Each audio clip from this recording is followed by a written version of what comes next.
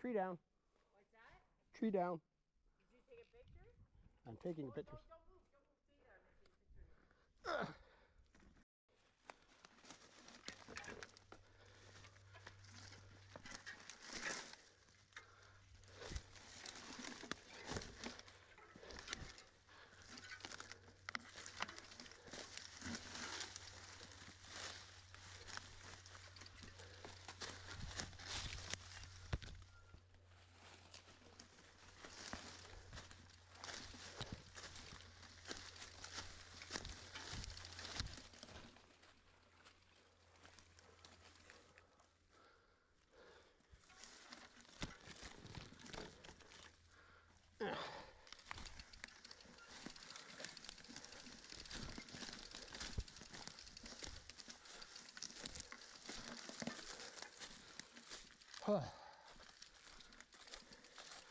What a mess.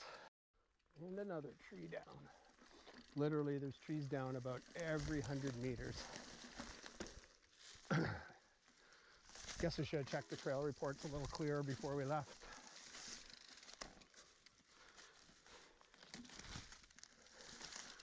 I think we are going to bail on this trail.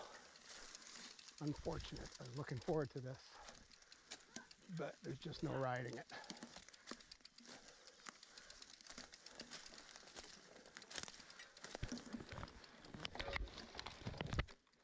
Ouch.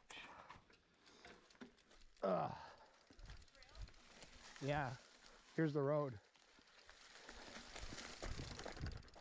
So this storm that occurred here back on May 21st was called a Derecho, which is a kind of like a little mini tornado kind of thing that hit in sporadically in a number of different places, but did extensive damage in Ganaraska Forest.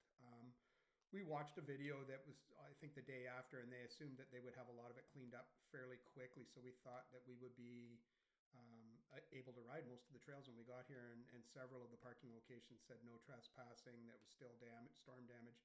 So we did try an area that didn't have any signs up, but it was just impossible to ride, unfortunately. So we didn't get to ride it. Lenny, can you tell me, I guess, what happened yesterday with the storm that passed through? Well, as everybody's aware, we had, high winds come through, and at the Ganaraska Forest Center, the winds gusted through the forest and caused severe damage within the forest. We're still assessing it. It's going to be a while as we do assess it, but trees down, across trails, across forest roads, and people trapped that we got out, and unfortunately there was a fatality within the forest. Appears riding a motorcycle and appears a tree? Yes, that's our understanding, that he was on a dirt bike of some kind. It was a male, around age 30, and he was deceased by the time help arrived. Do you know what portion? It was in Forest West. It was in the motorized section. Yeah, it's just most unfortunate. And others that were trapped, there was a family, 2 kids and some adults, and between our staff and firefighters, they were able to get to them and get that Jeep out. And there were others that had to, abandon bikes or cars and make their own way out, just taking other trails. It was a surprise, I guess, how quick it came. I think it was to everybody. I mean, we all got warnings on the phone, but I don't think people were aware it was going to be obviously that severe. And the problem is now that we've got damage in there that we don't know the extent of it, but there could be broken off trees that are hanging in a canopy. And should somebody be accessing our trails, one of those trees could come plummeting down and cause another fatality. And that's why we've closed the forest. We don't want people in there. We're going to be assessing it, looking at trails, and then trying to clear away the debris and trying to make it safe for everyone to enjoy again. Safe to say it will be days? It will be days. I expect it won't be open at all this week. We're going to try and, as I said, assess. Maybe we can get a flyover to see the damage, because 11,000 acres, you know, it's hard to assess it all on foot.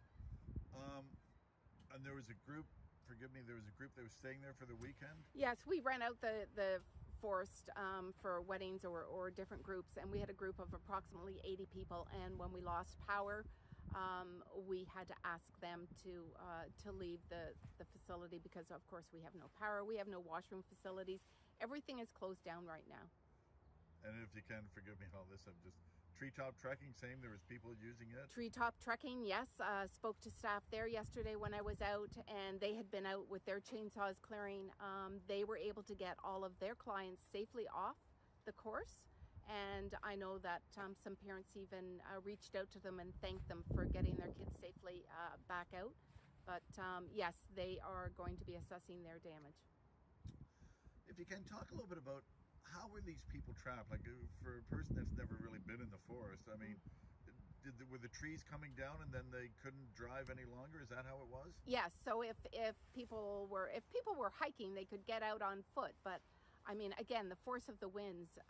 But for people on trail bikes, there were trail bikes. I understand from some of our patrollers that were just left because they could not access the trails. They had to get out on foot, and rather than carrying the bikes, or people out on just throughout the forest on their ATVs.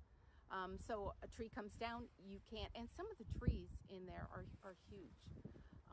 And so they come down and you just can't get out.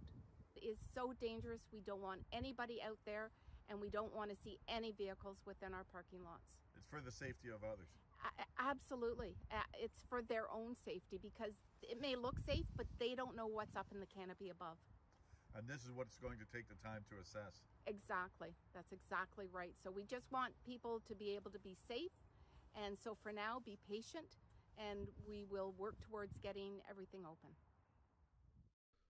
So we're here at Ganaraska Forest, and we actually noticed while we were driving through that there was all kinds of forestry operations going on, and tons and tons and tons of trees blown down. Mm-hmm. So this was the access point we were going to go in at, and then we noticed over here, Ganaraska Forest closed due to storm damage, no trespassing. And we thought, well, how bad can it really be? So rather than parking here, which was posted, we went back to a different portion of the trail that didn't seem to have a posting on it. We thought, well, maybe it's okay. No, it's not okay. And in 500 meters, I think we had to lift over, what, at least one, yeah, 5 times. Like about every 100 meters, there's trees down, and you have to. Wah, wah, wah, Yeah. wah. So we're going to Durham Forest now. So no report for this region. Sorry. We'll be back.